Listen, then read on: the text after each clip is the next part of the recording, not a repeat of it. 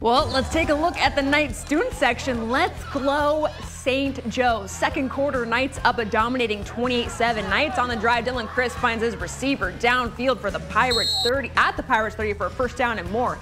Eric Camarena gets the handoff. He fumbles it, but the ball goes out of bounds before the Pirates can recover. Chris looking to pass. He rolls right and he finds Jesse Cuevas, the freshman tight end, 4-6. Knights lead 35-7. Pirates are looking to get back within reach. Jude Pritchard finds junior wide receiver Nikki Casey for the first down. Knights with the ball.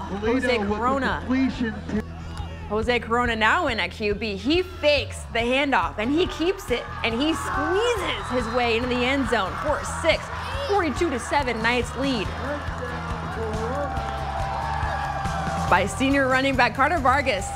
They're led by Carter Vargas, who had 4 of the 6 touchdowns. Pritchard out of the shotgun finds Dalton Beard making dangerous moves to get the first down, but the Knights prove to be too much to handle for the Pirates.